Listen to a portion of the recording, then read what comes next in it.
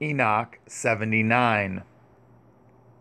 And now, my son Methuselah, I have shown you everything, and every ordinance of the stars of heaven is finished. He showed me every ordinance respecting these, which is at all times and in all seasons, under every influence, in all years, at the arrival and under the rule of each, during every month and every week. Also, the decrease of the moon, which is effected in the sixth gate, for in that sixth gate is its light consumed.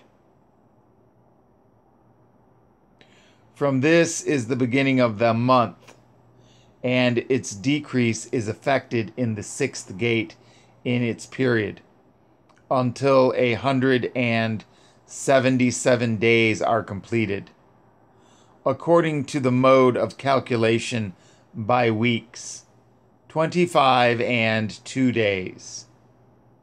It is less than that of the sun, according to the ordinance of the stars, by 5 days in one time precisely. When that visible situation is completed, such is the appearance and likeness of every luminary, which Uriel, the great angel who conducts them, showed me.